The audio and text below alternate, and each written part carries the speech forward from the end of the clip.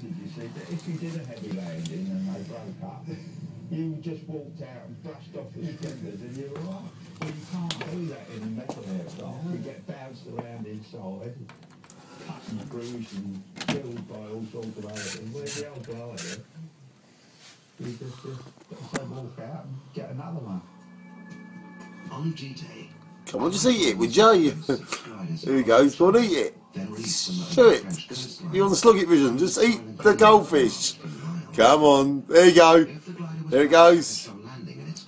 Let's see him head first now. Garfish eating goldfish, and he's just spun the head round.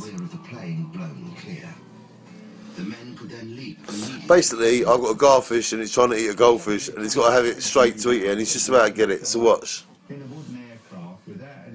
There you go, here it goes, here it goes. Go on, want it. He's going to go in head first, swim it in. Go on, Jack. Eat it. Straight on, here he goes. Oh, he got out. The goldfish got out.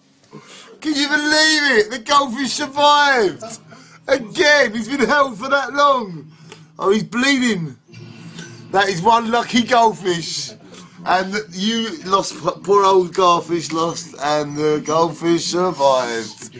Oh, sugar and spice. That is evidence that a Garfish had goldfish in mouth, but he's just too big to eat. But you done alright, didn't you, Jack? Yeah, you did. Shine on the Garfish. Oh, and shine on the goldfish. Hey, he survived. Happy goldfish, he survived. We all live in a yellow submarine. Go on, Goldfish, get him again. Go on, get him. Go on, do your thing. That's what you're going to see now, I think. The Garfish.